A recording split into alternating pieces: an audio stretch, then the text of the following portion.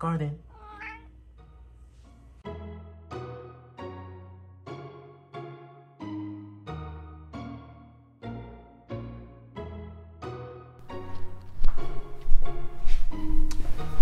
Hey guys, welcome back to Push to Prod. It's M here. Today we're going to be doing a day in the life as an application security engineer, and we're going to add a little bit of a twist to it. And actually, it's not even a twist, it's probably the new norm. I'm going to be using ChatGPT a lot to assist me throughout the day.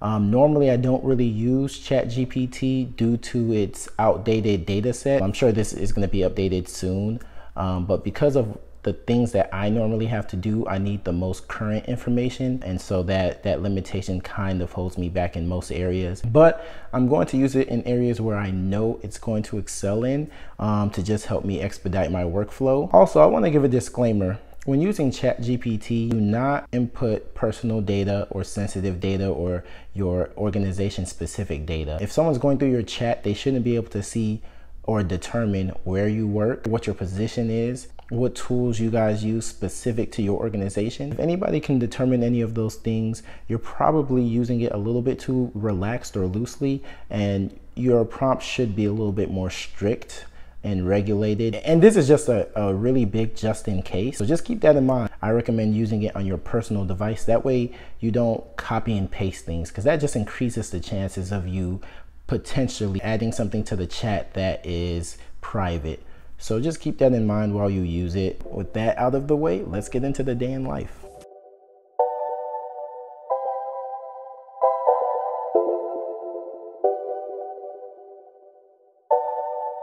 So I haven't really been to an actual gym in a while, probably since the pandemic. But I still try to work out at least 3 to 4 days a week. My goal is 5, but you know, as you can tell, I skip leg day.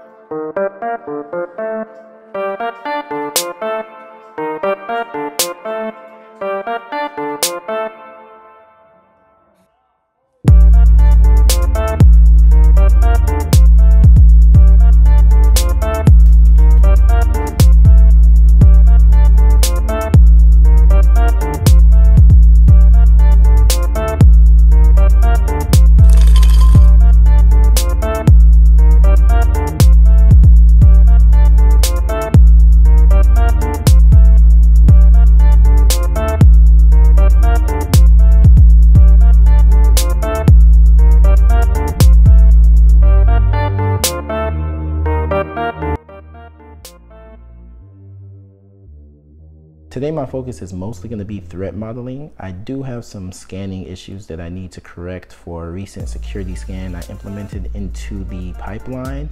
But right now priority is threat modeling. So I'm going to focus on information gathering, architecture reviews, as well as threat and attack drafting.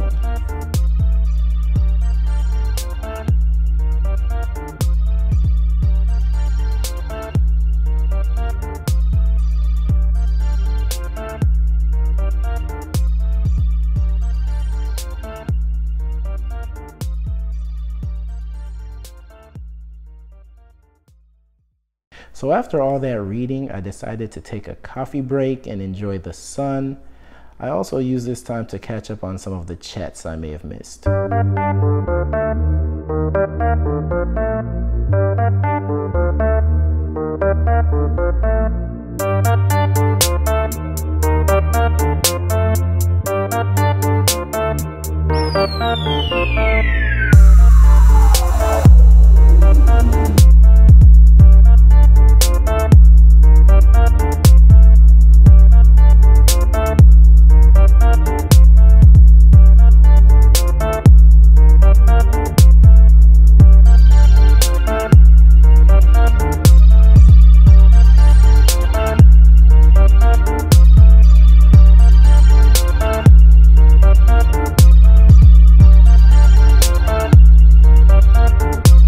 after that smoothie I had for breakfast, I still wasn't hungry by the time lunch came around, so I decided to just use the time to go pick up some of the items I've been keeping at the dry cleaners for far too long.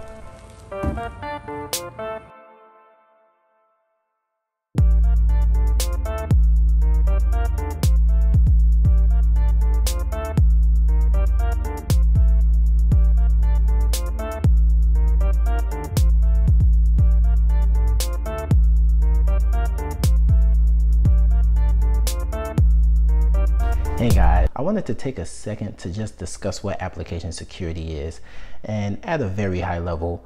Actually, let's use an example. Since we're talking about ChatGPT a lot, ChatGPT recently had a vulnerability that allowed malicious actors to view your chat titles that you had privately with ChatGPT. This particularly was due to a vulnerable library that they were using in the code base.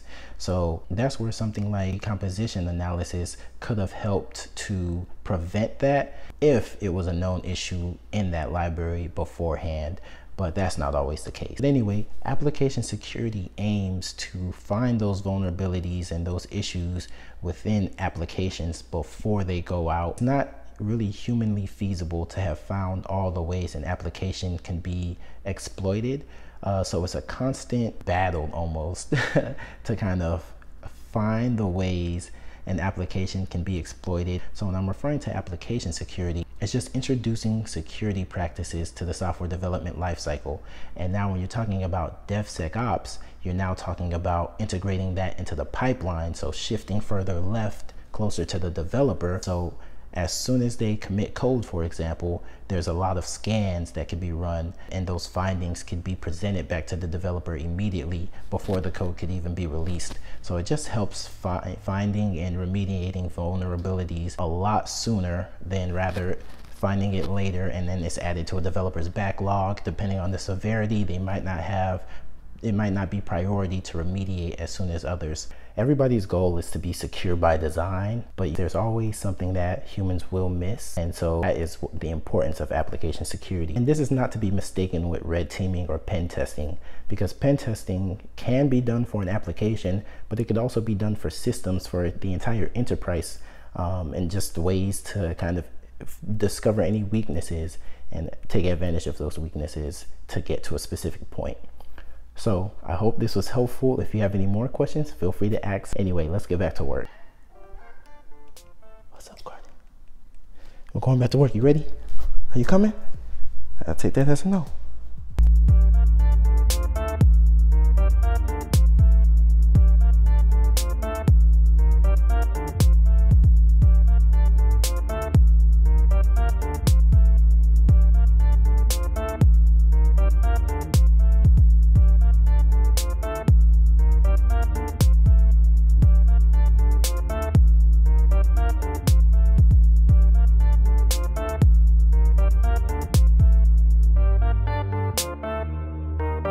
Hey guys, that's it for today. Thank you for watching the video and thank you for making it this far. If you enjoyed the content, make sure you like and subscribe if you haven't done so already. So I didn't really get to dive deep into application security and talk about a lot of the testing and analysis like DAS, SAS. We did talk about software composition analysis a little bit, but that just barely scratched the surface. So if you guys want more content on application security, make sure you let me know.